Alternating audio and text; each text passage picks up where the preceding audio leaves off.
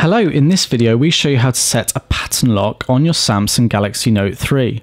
So with the device switched on at the home screen, scroll down from the notification bar, click Settings. Within the settings, make sure you're in Device and scroll down to Lock Screen. At the top you'll see Screen Lock. Now tap on that.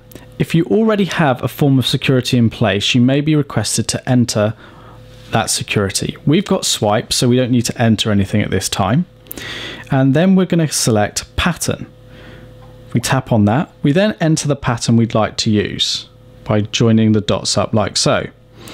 You then either start again if you haven't done it quite how you wish, or click continue. You then have to enter the same pattern again to confirm the security procedure. Once happy, click confirm.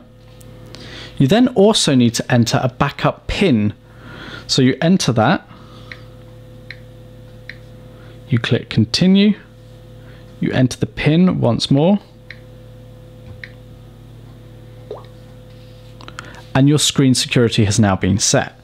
So if I lock the screen, press the power button again, I can't get into the device with a single swipe.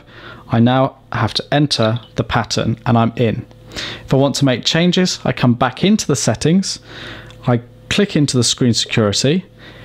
Now before I can make a change, it needs to ensure that I am indeed the correct owner. So I enter the information and I can now change back to an alternative option on the lock screen.